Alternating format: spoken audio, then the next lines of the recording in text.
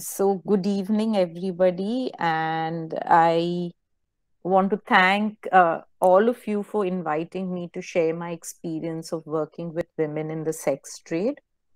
I there are very few platforms actually that discuss and make time to understand the rights of women in the sex trade. Very rarely, we find the voices of these women, their concerns being heard during observance days like the Human Rights Day or Human Rights Week, or during, 16 days of activism to end violence against women, to end gender-based violence.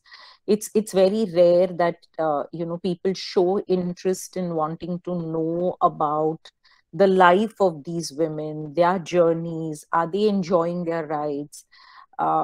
So thank you so much for thinking of these women and wanting to learn more about their lives, which also include their rights. I also want to thank Rohit Gupta and all his friends and colleagues who have worked towards putting this webinar together, and also the Political Science Association of Wilson College, and of course, all the participants of today's webinar. About the theme of today's webinar, Bhed Bhav, it touched me. It touched me. So I just want to congratulate all of you who put together this theme. It's a very apt theme, I feel, when you're talking about human rights. We do see a lot of discrimination around us, a lot of discrimination based on who we are, our caste, our economic and social status, which college we have studied, our gender preference, where we were born, to whom we were born. Very often we forget that all human rights are for all and it cannot be selective. On all these counts, when we talk about bhedbhav, when we talk about, discrimination, we talk about human rights, I find the women that Prerana, the organization that I'm representing here, the women that we work with are lowest in the rank. They are discriminated because, one, they are in the sex trade, constantly blamed for being there, constantly judged, intentionally kept invisible and unheard. Then, in early 1990s came HIV. They got blamed further. You know, they experienced discrimination even more. uh, there were there was another layer of discrimination that got added into their lives, and that was with COVID. Everyone, including the Yale study, spoke of how sex trade will spread COVID rapidly, and how we need to close down brothels. And what we saw on the ground as of today, we have a presence in almost three red light areas around Mumbai, and a red light area also in Navi Mumbai. And we didn't see a single case of COVID till date in these areas. But the fear, the response of the society, the response of policymakers was so inclined towards discriminating them. As a society, I always feel we are so confused on our stand about these women. We want these women in our society, but we always want to keep them at the back end. I often find as a society, we also want them for all the wrong reasons. And one of the reasons often cited in several conversations that I have with different people is that, the society needs women in the sex trade. And why are they a necessity? It is not, it is more because people feel we'll have lesser rapes and lesser sexual assaults on good girls in our society. The good girls will get protected. The good women of our society will be protected from sexual assault, from sexual violence and rape if we have women in the sex trade in society. Very often I find this segment of society thinks they are a necessary social evil. This understanding is so deeply ingrained in the women themselves that women themselves have started believing this.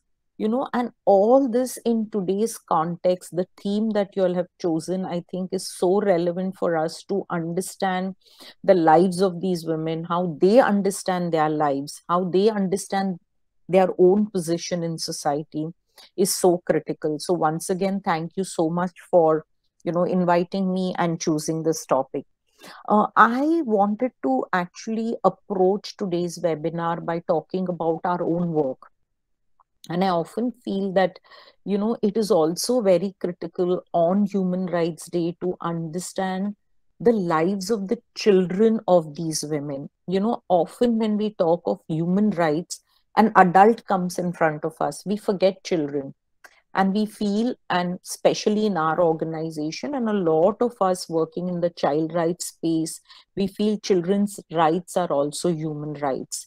So with your permission, I'm going to start by talking about my journey, the journey of our organization Prerana way back in 1986 in the then largest red light area of Kamatipura. So like I mentioned, we started work in 1986 when we saw that children here were being groomed in case of a girl child by the time she was 12 or 13 to be sold into the sex trade, and in case of a boy child to be sold into the allied activities of the sex trade. The young ones who were dependent on their mothers for care were intoxicated and put to bed right below, were put to sleep right below the bed on which the mothers had to entertain customers. Other children, a little older children, would run errands for their mother's customers and in a few cases lure clients for their own mothers and other women in the brothels. In the world of the sex trade, the customer is the king. In the evenings, the mothers, these women are expected to devote all their time to the customers. What we witnessed as an organization was that there was absolutely no adult supervision for these children in the night and a very visible cycle of intergenerational sex trade. 3 generations living in the same brothel, 3 generations very often sighted soliciting at the same place at the same time in the bylanes of Kamatipura with no hope of breaking away. The society keeping them invisible and no one cared to hear them. No one made an attempt to understand their aspiration. These women and children were socioeconomically marginalized. What compounded their plight was stigma, all that the theme of today's webinar was the stigma, the discrimination, and the social exclusion that they were subjected to because of being in the sex trade. Their mothers being in the sex trade and the children being born to these women. The children born in these brothels who were inducted into the sex trade and allied activities of the sex trade. Their right to dignity and well-being and their fundamental rights to survival, development, protection, and participation was being violated. This was the time, way back in 1986 was the time where children's rights were being discussed. Of course, there was a discussion to some extent on child trafficking, but not a mention about intergenerational trafficking that exists in the sex trade.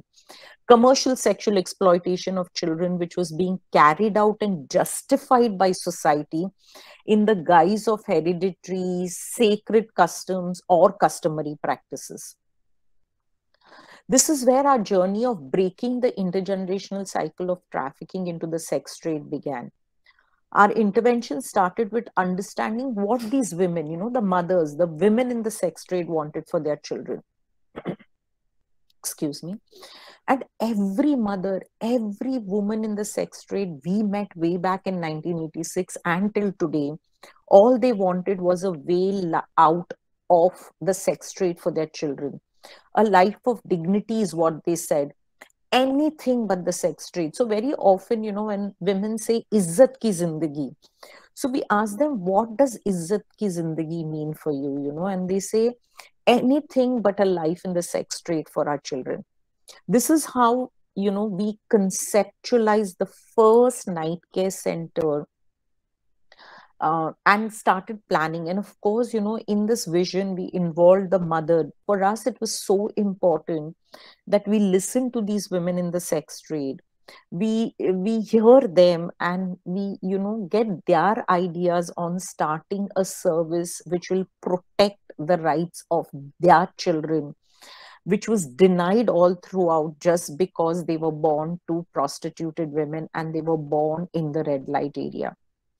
So, like I said, yeah, involving the women in reimagining a life for their children. Where would they want to see their children? We involve them to become the part of the solution. And I'm saying this here because when we are talking about the rights of women in the sex trade, we very rarely involve them to become part of their solutions. They have problems. Do we talk to them? Do we listen to them? Do we assist them so that they can make informed choices? And I think today's webinar, you as young leaders, should pay a lot of attention on how much do we listen to people and how much do we make people part of the solution, which is affecting them on a daily basis. So moving forward, about our own journey, providing a safe place. It was so important for us to provide a safe space for these children, away from the brothels. This is what the mother wanted for their children. Like I said, a life of dignity, a life which would have nothing to do with the sex trade. And could how could these the what the women wanted was for us to ensure that the violence that they endure day in and day out, the violence that they experience day in and day out in these brothel, at least their children are not exposed to this. They wanted their children to be able to make choices, decide their own path. Besides the night care center, we also supported the children with their education, mental health being a very, very important component, well-being being a very important component. Among these children, some of them needed long-term residential care. We assisted them to access identity documents. What we brought into our programs was rights are unconditional. And that's why I brought up our entire work, in today's webinar, shared our work with you. For us somewhere to understand that when we talk of human rights, they have to be unconditional.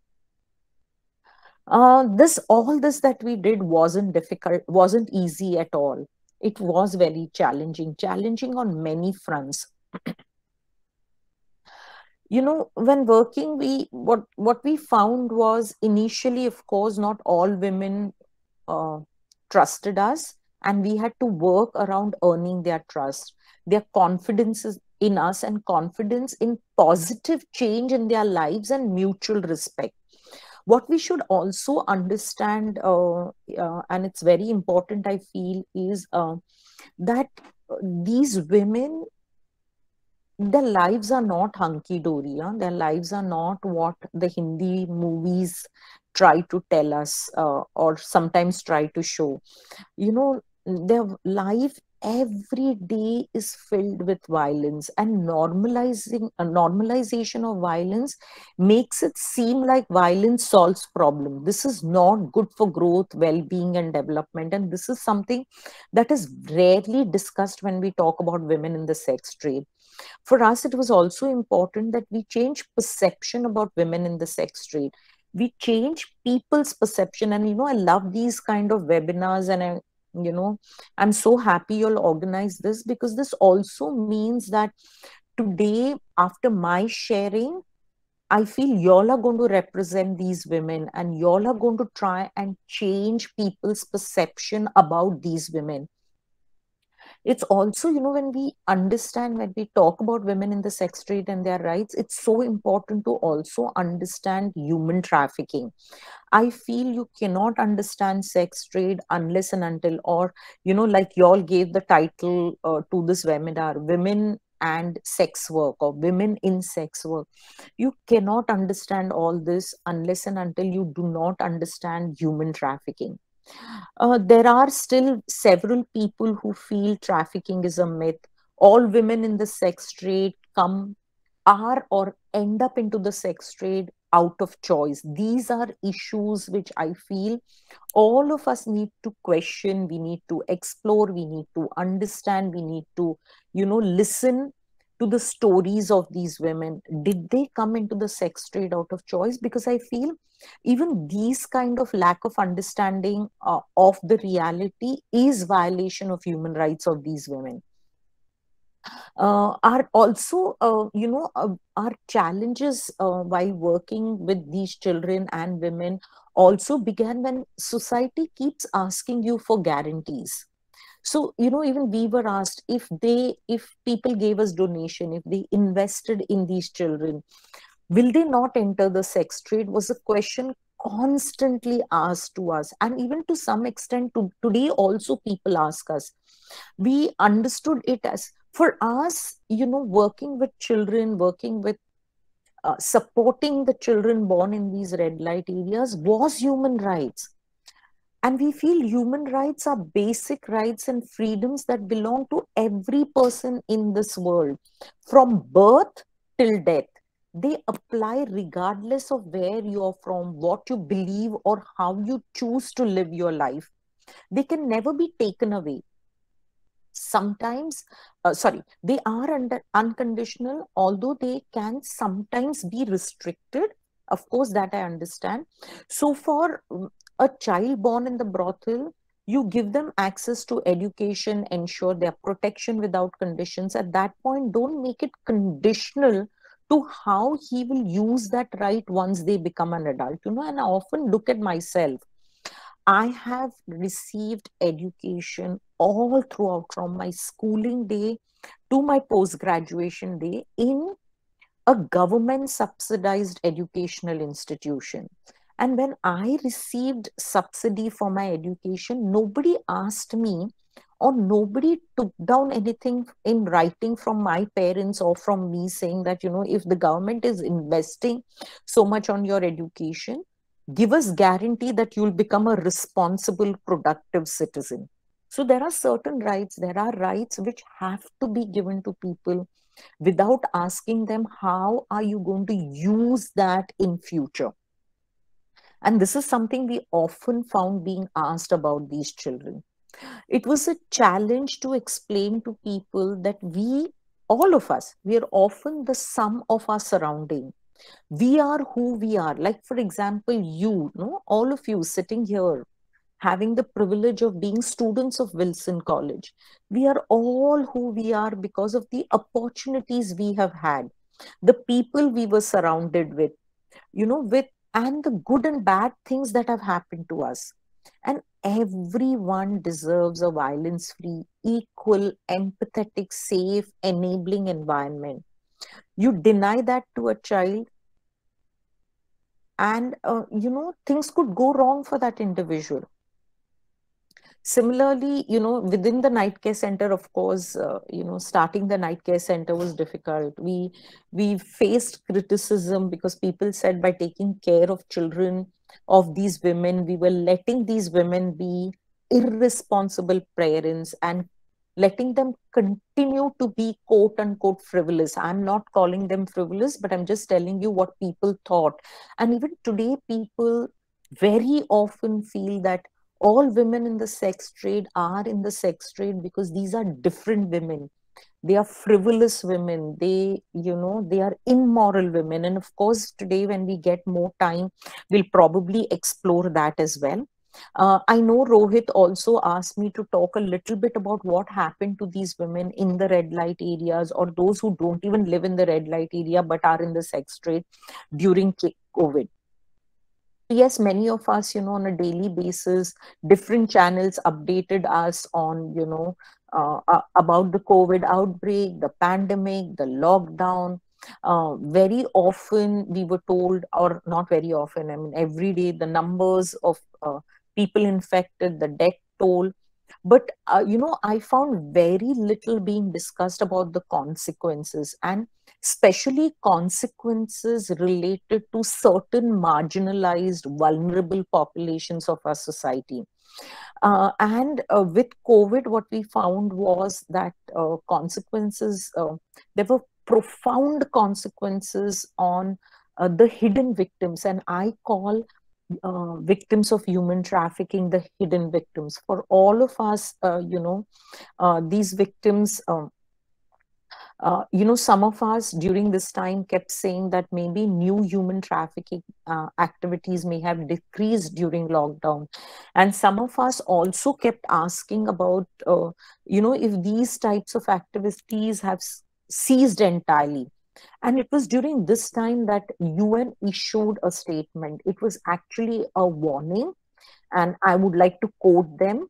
So, what the UN said was there are fears that COVID-19 is making the task of identifying victims of human trafficking even more difficult.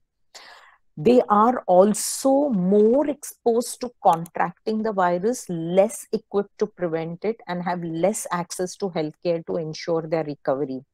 Essential and practical operations to support them have become a challenge due to countries adjusting their priorities during the pandemic. And I'm once again, want to bring you all to the statement about how countries were adjusting their priorities during pandemic, and women in the sex trade, their children, young children trafficked for commercial sexual exploitation at that point in time definitely was not the priority. Well, what happened in the red light area as soon as, in March 2020, the brothels were shut down. There was strict vigilance being kept. No outsider was allowed to come in. Relief work poured in the red light areas like Kamatipura, and of course, not so much in lesser known red light areas. Women were not allowed to move out of the red light area. There was so much of uncertainty that they were experiencing. They didn't know where they stand, what would happen to them. There was nobody going out there and giving them information. All that was happening in the public space, in the media, was a blame game, a fear that would these women spread the virus even further? Would they be the cause of further spread of virus in our society?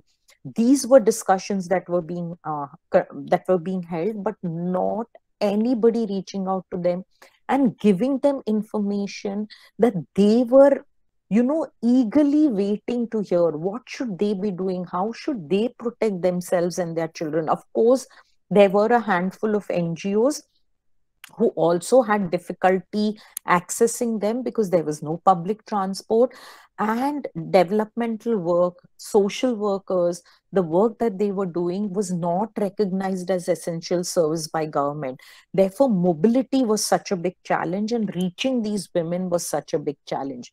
Of course, like I said, there was a lot of relief work that was happening, but relief work concentrated in Kamatipura. Everybody wanted to help women in Kamatipura, which was, of course, required. But there were other red light areas. There were women who were spread across the city and in the adjoining districts of Mumbai city. And there was no relief work reaching them at all. I mean, there was a day when we remember where women walked all the way from Sion to Kamatipura because they got to know there was a lot of relief work women were receiving in Kamatipura. And my God, you should have seen their feet when they reached our center in Kamatipura. So this was the plight. And of course, like I kept saying, we don't listen to women. We don't listen to people. We don't want to understand what their needs are. So people kept giving relief kits as per their understanding and not understanding what women need. So what happened was, women had, especially in Kamatipura, there were some women who had certain essential basic groceries, but they didn't know how to cover the cost of cooking fuel. They didn't know how to cover the cost of medicines. And of course, they had no income, like I said, because all the brothels were shut down. And there was a strict vigilance from the police on who enters in and who exits. Women had absolutely no source of income, and they started borrowing. And let me tell you this, borrowing was not new to women in the sex trade. They were already indebted. What happened was the lockdown pushed the women further into debt. Since the lockdown, during the lockdown, I'm sure many of you also heard about domestic violence, and everybody, all of us started calling it the shadow and the invisible pandemic. While there was so much being spoken about domestic violence, not a word was discussed in the media or on any platform about the violence experienced by women in the sex trade. Violence from their pimps, their perpetrators. These were, because women were not making, bringing in income for these perpetrators, for their pimps. The pimps and the perpetrators were displacing their frustration, their anger on these supportless women, especially the women who were not making any money for them. We also saw some women moving out and returning back to their villages, but many weren't also wanting to go back to their villages because they weren't sure whether they would be welcome. And, in the past, whenever some of these women have been going back to their villages, they find their welcome in their villages, not because their family wants them, but because women come with some resources for their family. And this time, women realized that they were going back without resources, and they were going back actually dependent on their families, hoping that their families will support them. And there were women who felt that they would be unwelcome. They also realized that the families might consider them as further burden on the already crumbling economy of their own families. And like I mentioned earlier, there was this Yale study which added to their condition, to their distress, which recommended closing down of all places where sex work was being carried out, because they said sex work may reduce projected COVID-19 death toll if we close down these brothels and these places. It would ease, um, post the lockdown, it would help ease the lockdown measures. So this added further fear among policymakers, further fear among civil society, and they were happy to give them relief, but everybody was of the opinion that brothel should not be open, and sex workers, or women in the sex trade, should not be seen outside soliciting. um, I also want to, talk a little bit about the work that during this time, because, very often there is this understanding that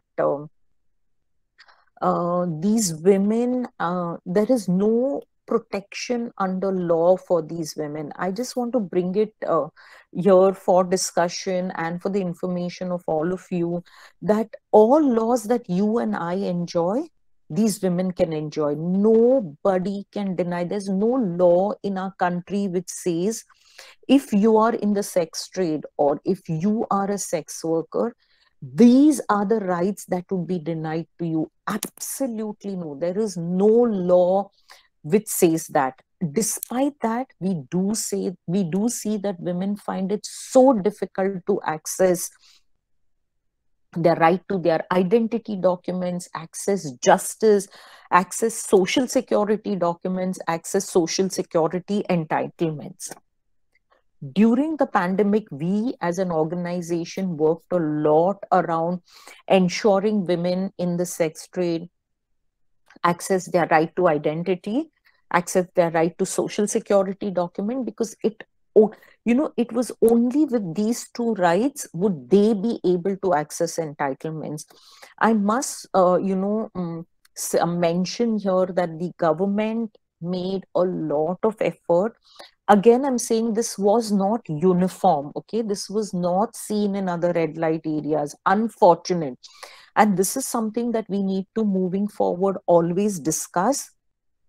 Is whenever we are talking about human rights, is it uniform? And when you look deeper down, you'll realize it is never uniform. So similarly, when it came to government declaring certain provisions, certain services for these women, only a handful of women managed to access them. So, what were the services that the government declared? Universally, the government declared free ration card, free ration for a couple of months for people from the marginalized section. And yes, in Kamatipura, in Falkland Road, in Vashi Turbe, we mobilized these women, we mobilized the concerned department and ensured that each one of these women could access these entitlements. Similarly, with identity documents, similarly, with documents like food cards.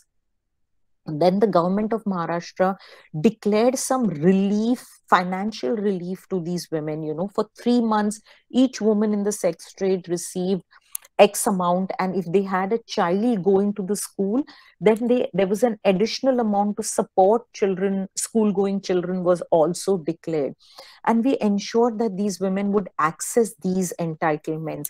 Now, again, having said that, did this happen uniformly everywhere? Absolutely no.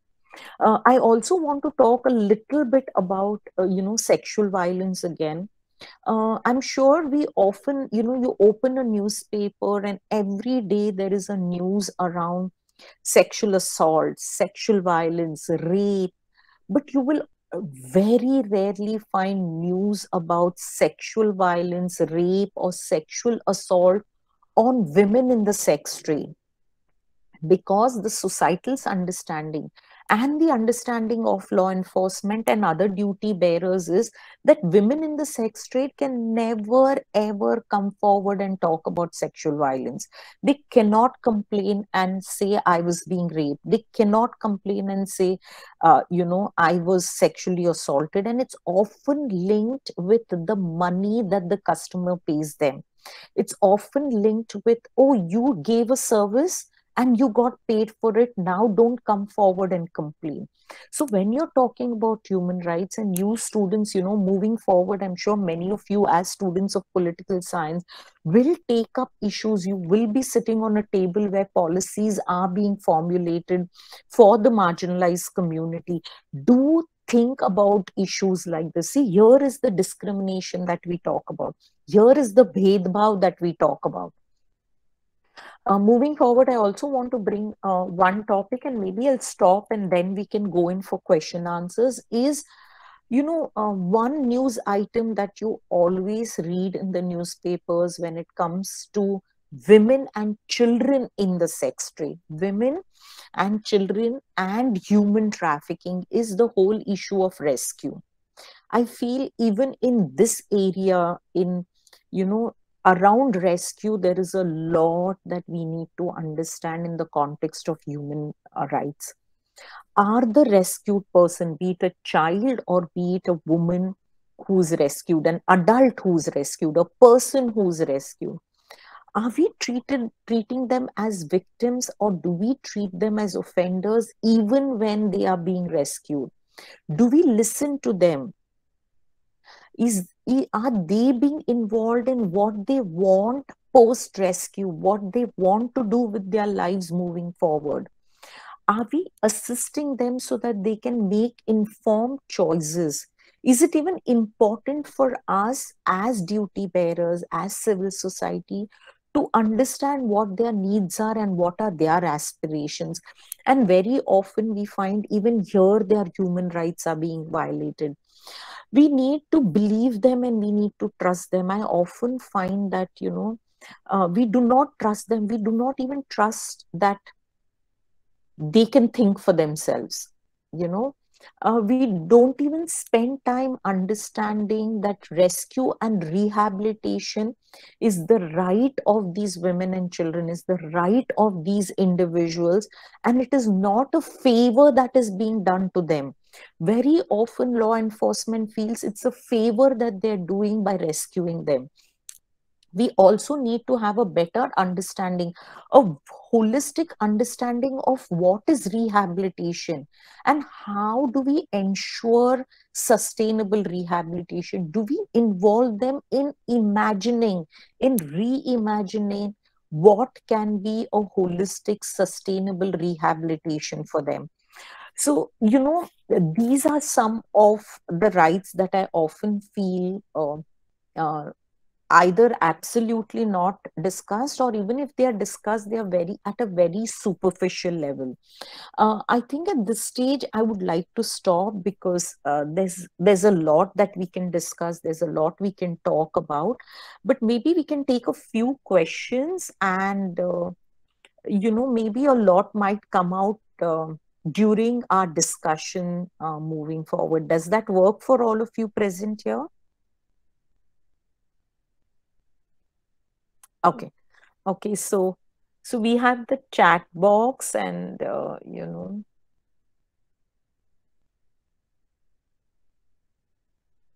so either people can type their questions, or uh, Anushka, I'm presuming you're moderating. Okay, so I can see some questions. Should I just go through them? Oh, there are a lot of comments. I'm so happy. No, no, ma'am. Those were just running notes. I'm so sorry to interrupt you. We were Oh, just typing down what you were saying so that it okay, would be okay, clear okay, for everyone if they had a bad okay. internet connection or anything like that. Okay, okay. So maybe Atya or Anushka or Rohit, maybe y'all can tell me if there are any questions. Ma'am, I had a question. Am I audible? Yes, you are. You Yeah. are. So, ma'am, you mentioned that people had criticized when you started a night care center for the children, for the women who were working in red light areas, and you mentioned that there were people who criticized this. So, how did you deal with those people, and like, how did you work around them? Did you like convince them, or how was that part of the journey? Oh, that's such a good question. Thanks for asking me that question. Yes. One thing that we always find very useful is engaging people, engaging them in a discussion, involving them in our work. I feel there are some people, it helps involving them in the work for them to see. And, changing people's perception, not every day happens overnight. We need to be very patient, and we cannot leave people, we cannot write off people. That's something we learned in our journey. We need to involve them, we need to tell them, and that's exactly what we did. Believe me, in way back in 1986, and even till 30 years ago, even till 25 years ago, helping people understand that human rights are unconditional and that all human rights are for everybody was such a big challenge, because human rights was for a privileged few. I mean, even today it's for a privileged few, but at least, like your colleges and all are talking about it. In those days, no, I think all these discussions just happened in a selected group. And most often it happened only probably in colleges of social work. But see, today we are socializing the issue, right? And I feel so happy, because it is through these kind of interactions and dialogues that we start socializing issues. And for me, that is the way moving forward. Do not monopolize issues and do not monopolize interventions. Talk to people and put it on everybody's agenda, because it is everybody's. I feel child protection, human rights is everybody's responsibility, not the responsibility of a handful of us. So you're right, we did talk to them. For those who were interested in getting involved in our work, we involved them in our work, and they became the spokespersons for these women. They became the spokesperson for these children, and that's how I think our work expanded. Did I respond to your question, Kiasha, how do you pronounce? Kisha. And yes, ma'am, I Kisha. did. Okay, Kisha. Kisha. Okay, okay.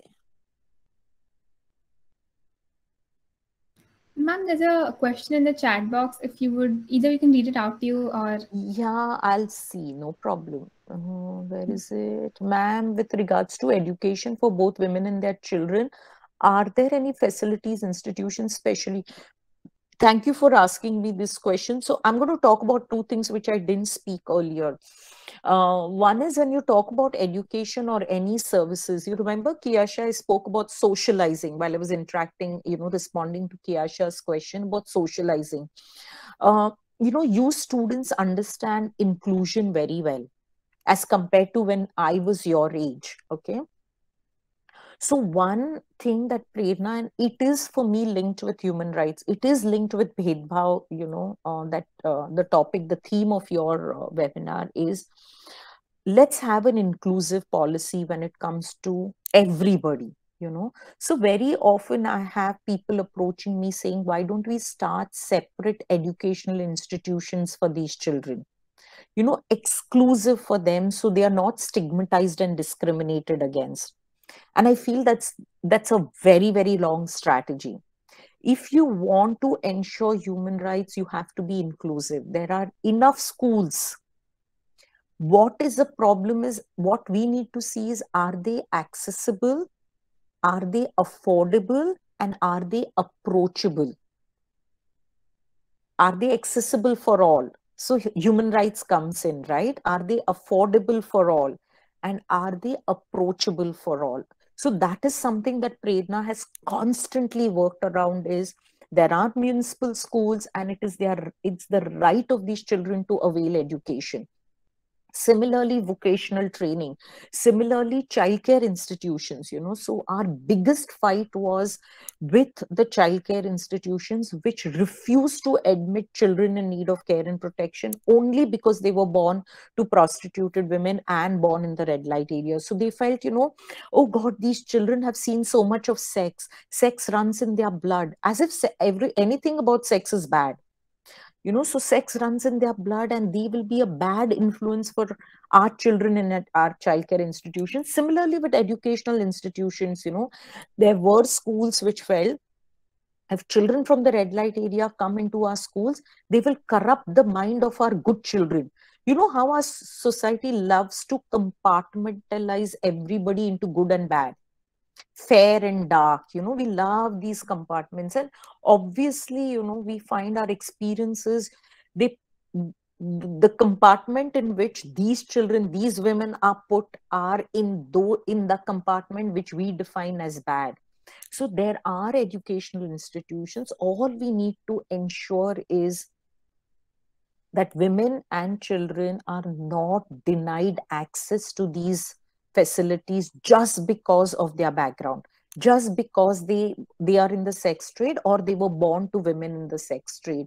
So during the pandemic, yes, just like all the other marginalized children who had no access to digital device, no, we spoke a lot about the digital divide which affected the education of the marginalized community. It did affect these children as well.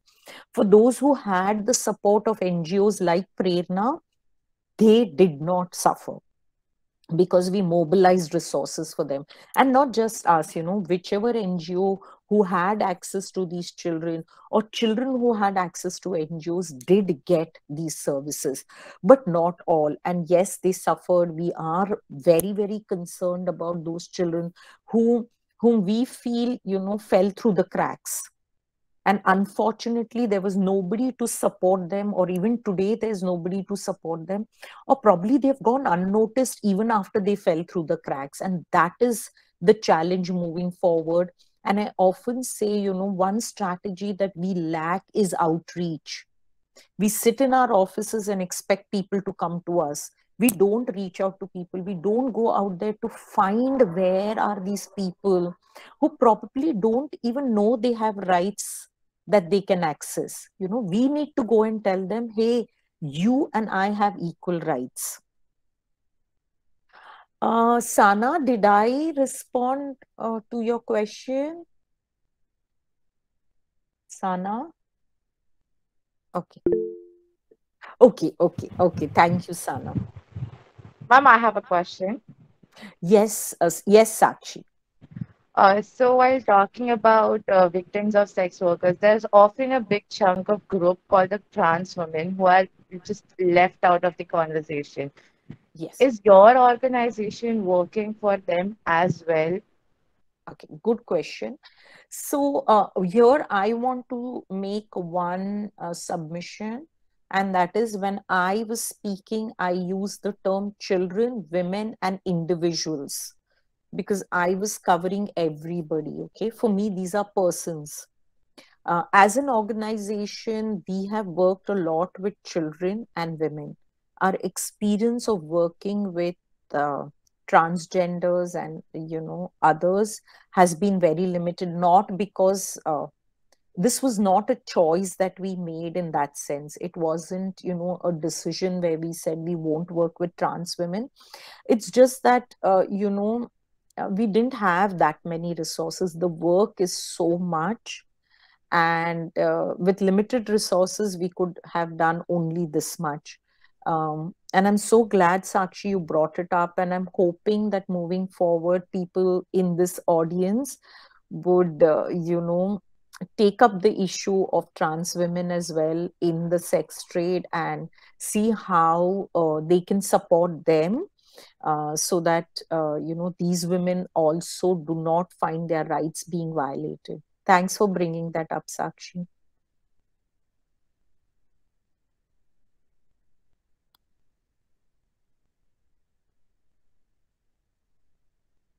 Ma'am, I have a question.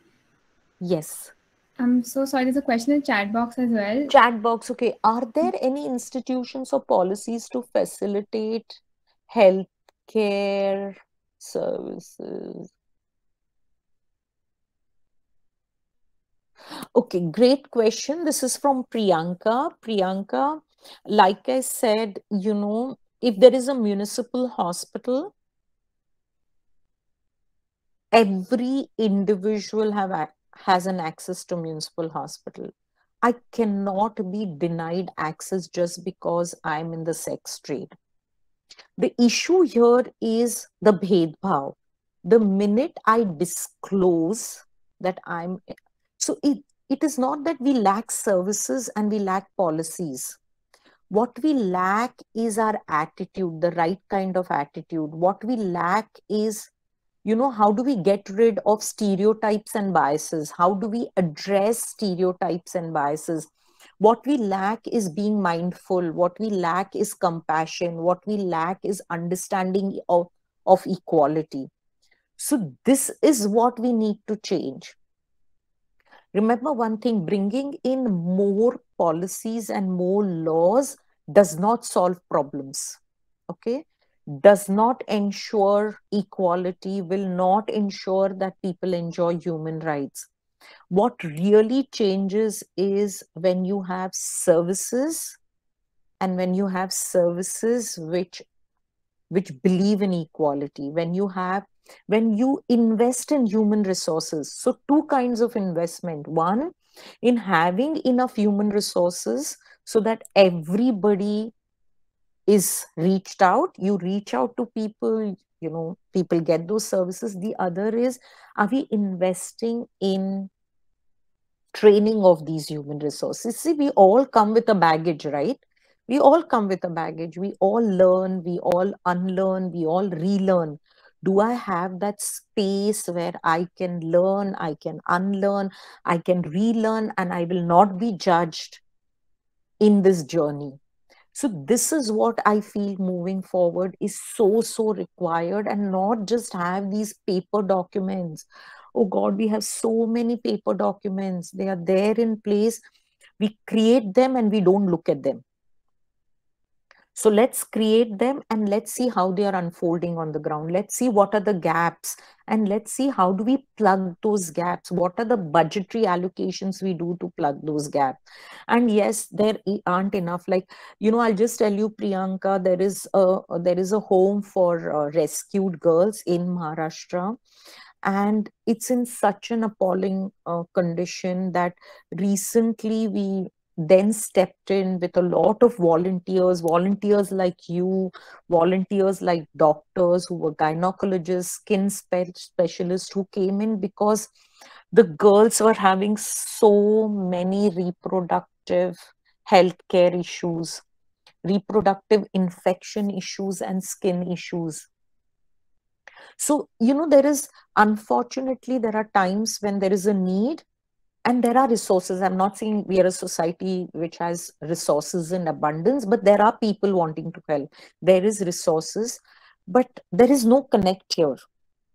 That journey of connecting these two people sometimes does not happen. And of course, very often there is the need and there is lack of resources.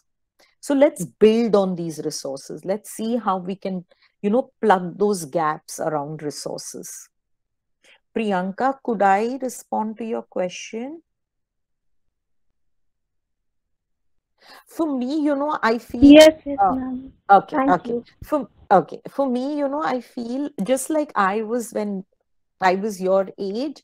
I think we should all be open to developing and evolving an understanding around this. It will evolve. I mean, even today I tell people I'm no expert, I'm work in progress. So I come for webinars like this only because young minds ask me such questions and they also challenge me.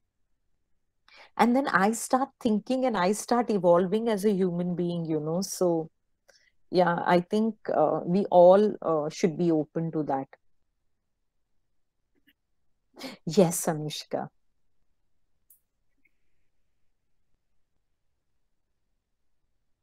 Yes, yes, yes, yes,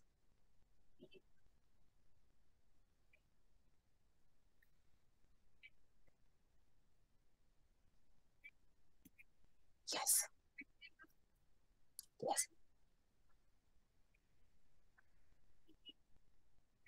yes.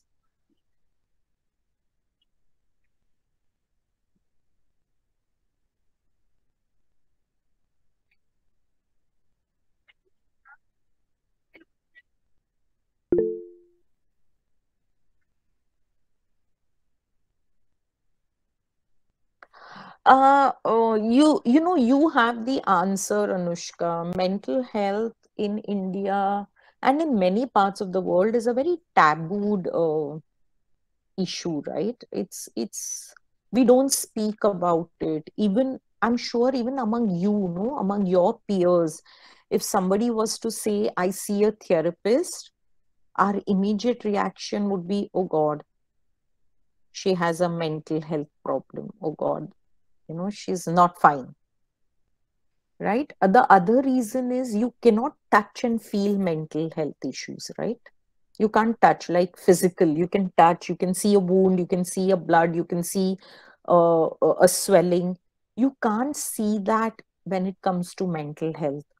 So it's very hard for people to understand and to believe and trust what we are saying. Third, mental health, yes, is very, very, very new to us. It's very urban centric, believe me. It is even today, whatever little discussions we are having it in the richer urban circles. It has not reached the marginalized, even within the urban areas. And I don't know when it will reach the peri-urban and rural areas. It is expensive, Anushka. Mental health services are very expensive. They don't come. I remember there was this child who came to our childcare institution, and there was some gesture that she made, and we were worried about it.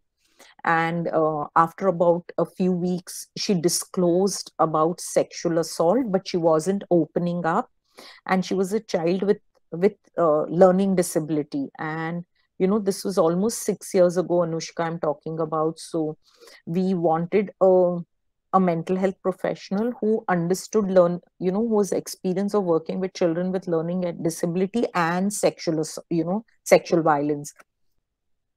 And we had to pay her for one sitting in 6 years ago, 1,500. So just imagine, where would a poor person, where would a woman in the sex trade, where you remember I said the client is the king and the other person is the pimp and the perpetrator. They are not going to invest in her mental health. They don't even care. For them, she's a money making machine. So, just make money for us. I'm not going to invest in you for your mental health. And unfortunately, women in the sex trade can't even prioritize. Yeah, they don't have the luxury of prioritizing and giving, investing on their mental well-being, on their well-being. It's so unfortunate, but that's the fact. So yes, we should talk about it. And Anushka, in the month of February, as a matter of fact, we as an organization, we are going to be holding a webinar on laws related to mental health and our rights on mental health. So I will, because I have Rohit's contact, I will certainly share the details. But you should use, as student, your platforms as well, and hold these kind of webinars. And also try and see how you can reach out to other communities, especially the marginalized communities, so that the myths around mental health, the acceptance around mental health increases, the myths are addressed, and the taboos around mental health are addressed.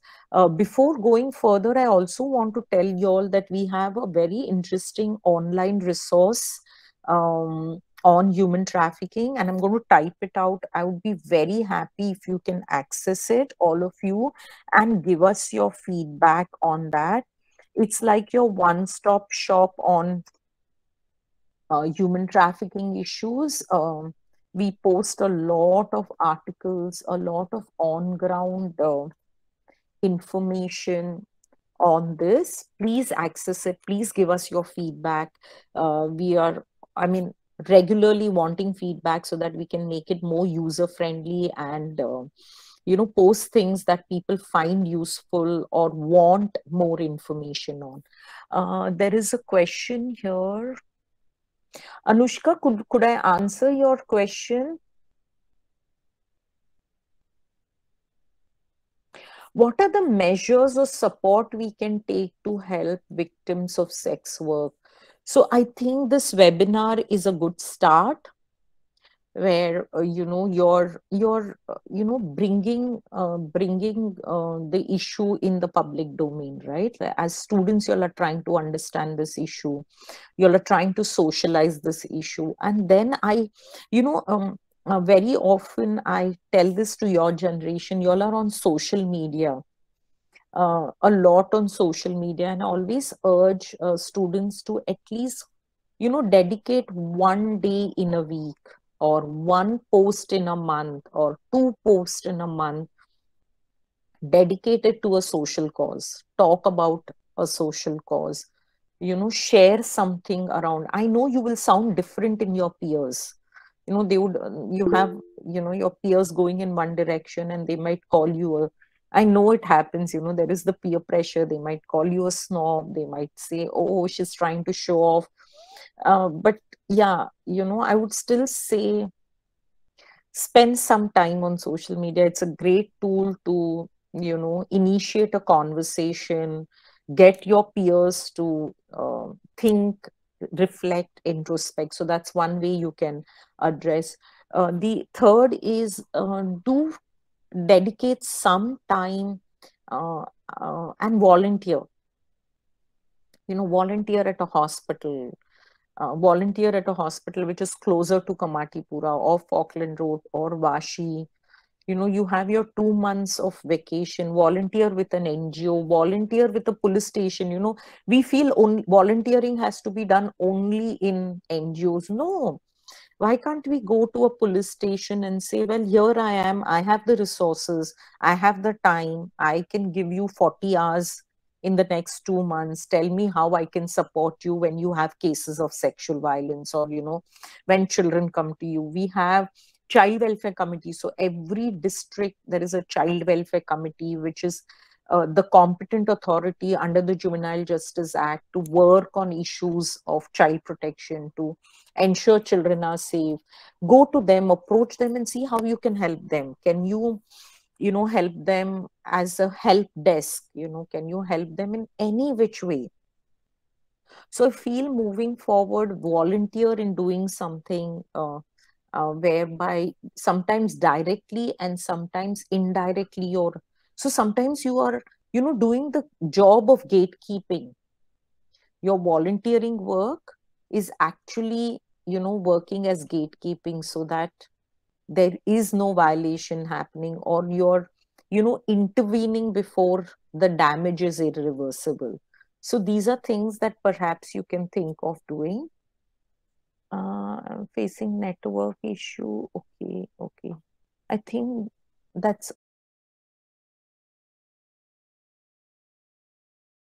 If you wants to ask a question, she's just sure. Yeah. Ma'am, I have a question. Like, when we talk of, like, even you addressed in your speech about the Bollywood, like how they depict the sex trafficking, it is not like that. But when we see that Bollywood movies, songs that promote the sex trafficking, like sexual violence against the women, like for the women, and the songs they make, it promotes sexism. So what you will tell about, like, Bollywood, how we should see to that? I think we should talk about it. No, I feel, Yamuna, we should talk about it. Whenever we see Bollywood is romanticizing sexual harassment, when any message by Bollywood is actually promoting or glorifying sexual harassment, sexual violence, sexism, I think we should talk about it. And your generation has social media at your disposal. And I think, I don't know, maybe next year, whoever student, no, you should get on a Twitter chat. You need not all the time have webinars, no. There are times you can pick up these themes and have a Twitter chat. You can have a Twitter relay. You can have something on Instagram. I mean, your generation is a boss. I learned from y'all. So, use these different mediums to discuss this. I think very often we feel, oh God, if I say, will I be the odd one out? And that's why we refrain ourselves from speaking. Of course, we will be the odd one out. It's okay. But if you feel, or any one of us feels, what is happening around us is not right, um at least mention it, at least share. Maybe there are 15 other people who feel that way, and you stepping up and saying that will support the others also to join you in that conversation. And I often tell myself, someone somewhere at some point in time, let's say Jyotiba Phule and Savitribai Phule, let's talk about, Ambedkar ji. They stood up, right? And that's why today you and I are, you're in Wilson College, I could study in Tata Institute of Social Sciences. We are all sitting here in this virtual space and discussing these issues without fear, right? Somebody fought for our rights. Somebody opened up, and somebody did not stop themselves because of the fear of consequence. I think, we should think about that. And I'm forever grateful for all those. I feel today what I am is because of, the fights that people have fought to ensure you and I are where we are today, which resulted in, you and me being where we are today. Ma'am, I have a question if you'd like to. Yes. Yes. So, ma'am, you know how you mentioned the violence that these women face on a regular basis in these red light districts. Is it more to do with people who work there, like the bosses and stuff like that, or people who frequent there, or is it a combination of both? And has been Prerana? Good Yeah, sorry. question. Oh my God. Atiya, that's such a good question. Yes, it's a violence by all. Hmm? Very often I feel societal indifference is also a form of violence. So it starts from there. Now let's go in the red light area. Yes, they experience violence by their customers.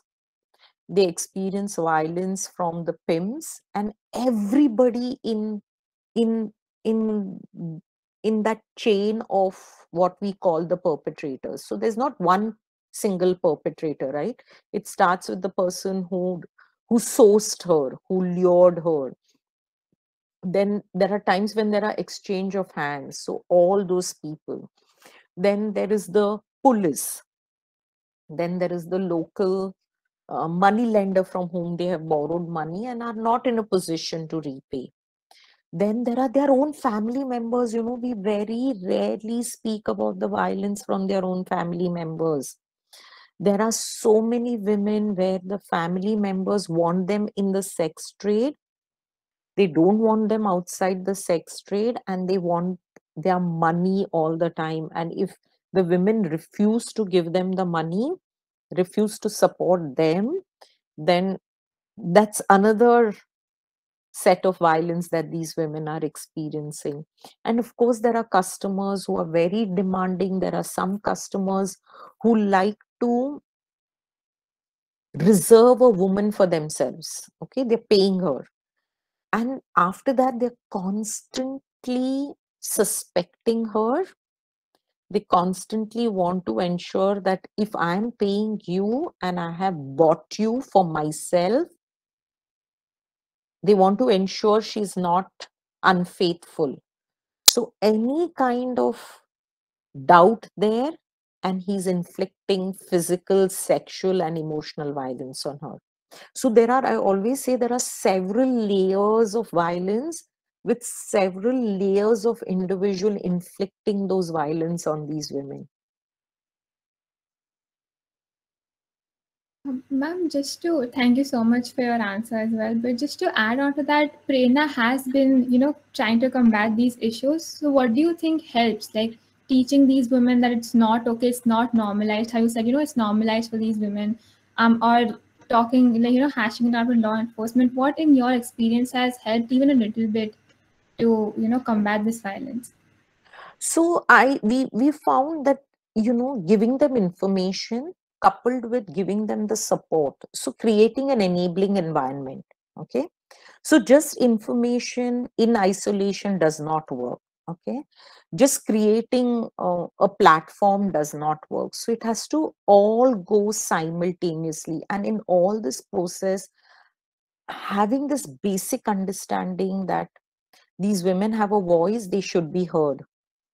These women have rights, and that includes a right to information. These women have rights, and therefore their right to be heard when policies are being formulated, when programs are being designed. Yeah, these women have rights, therefore create those platforms where women can participate. All this together for me is what is important, and this is what we try to create. The other thing that really worked for us where women began to negotiate is when we supported them to change their lives of their children. See, all of us know at some stage have fought for rights. We fought for our own rights, but in a very different situation. They fight for their rights under adverse conditions, and we find that they have stood up for their children only because at the end of the tunnel they saw a light.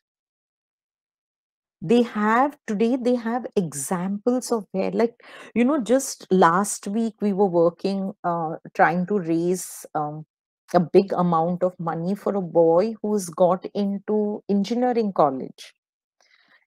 Last week at the same time we were raising money for a girl who's got into BSc nursing, and it's a lot of money. She's got into a very good college. So women are seeing change is possible. And what they are also realizing is that, there's somebody supporting their children's life that has resulted in, strengthening their negotiation power. And we have seen this, and we are so sure that our assumption is so true, that when you support their children, they feel more empowered to negotiate over their rights.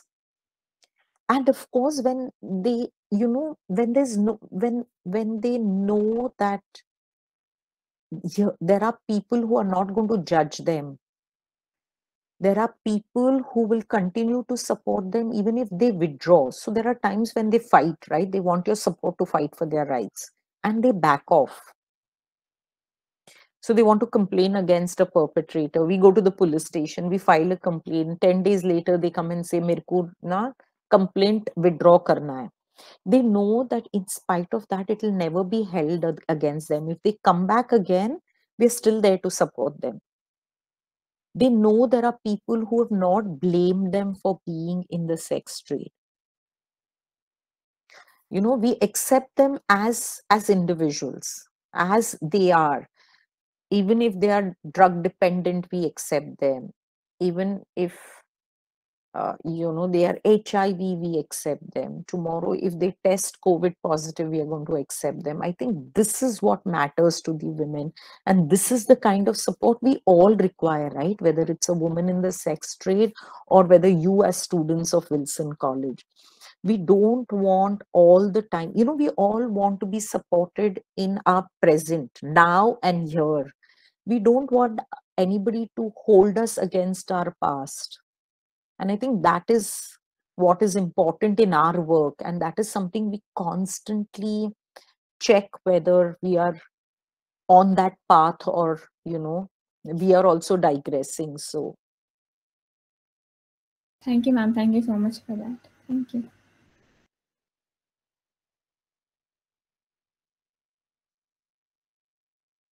So I think we don't have any.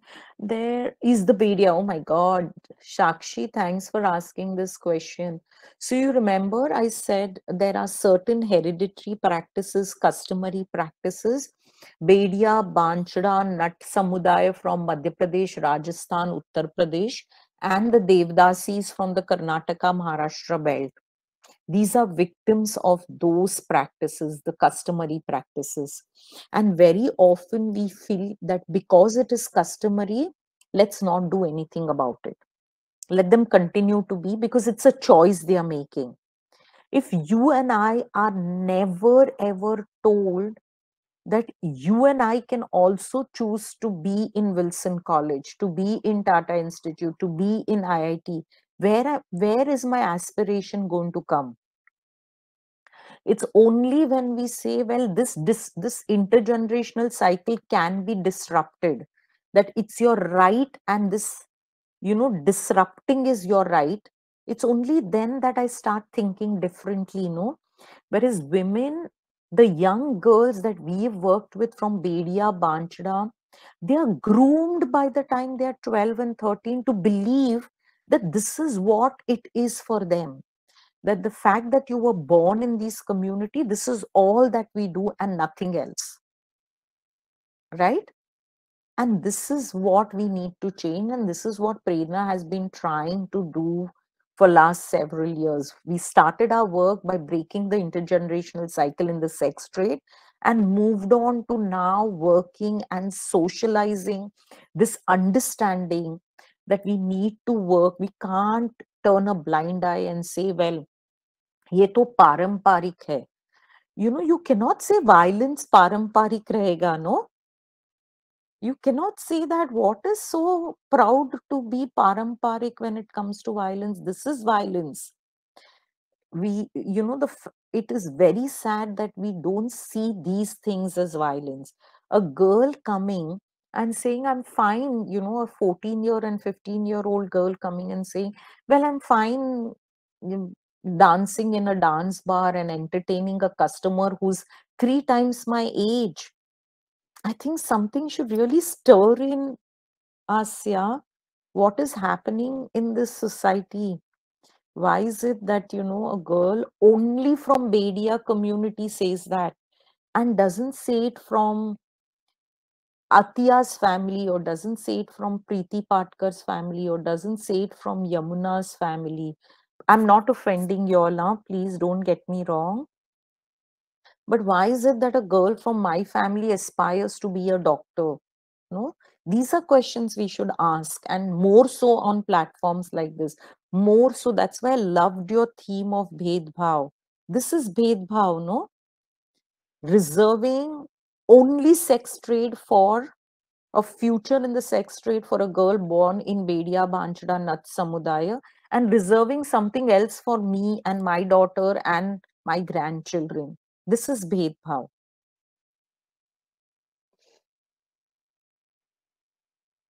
Sakshi, could I answer your question? And I'm so glad you brought it up. Yes, we work with these.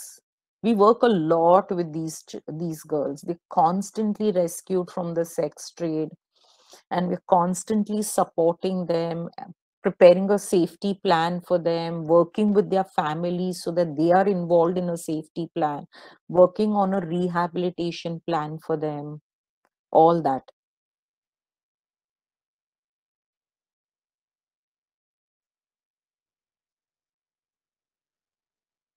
Are we good if we have no more questions? I think that's it, ma'am. I think. Okay, great, great. Once Ma'am, again, congratulations to all of you on, observing Human Rights Week, and, bringing in such varied topics for discussion, which are, very often not discussed. So thank you so much. thank you so much, ma'am. And we'd also like to offer a very official vote of thanks to you as well from the PSA side and from all of us volunteers, everyone who attended. Thank you so much. This has Thank been beyond informative, ma'am. The way you've answered the questions, the way you framed the whole timeline of the session today. So thank you so much, and thank you for providing us the link for your feedback as well. We'll be providing you with the responses that we get. And Okay. this has truly, I can speak for myself personally and my peers, it's truly opened my eyes to, their world, their plight, more than any other resource has. Thank you, ma'am. Thank you so much. Thank you. And all the best to all of you. Bye. Take Bye, care. ma'am. Take Thank care. you.